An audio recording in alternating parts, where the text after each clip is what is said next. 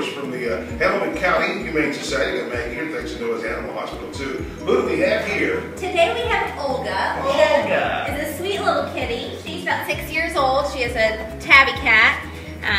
She's actually one of our longest residents at the Humane Society. We've had her for almost a year at this point, and she's a sweet cat. She's front declawed. She has no medical issues. She just needs a home. Oh, absolutely. What would be the perfect family for this pet? She can be a little territorial, so we would probably want her to stay an only cat.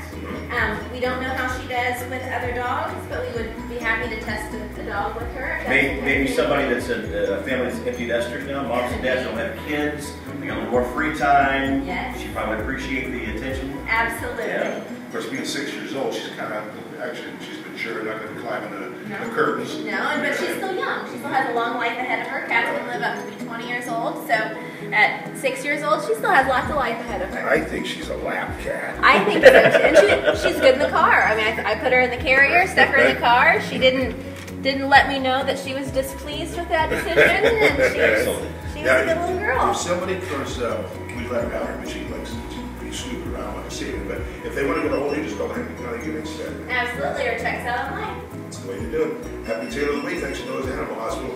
Somebody take Olga home.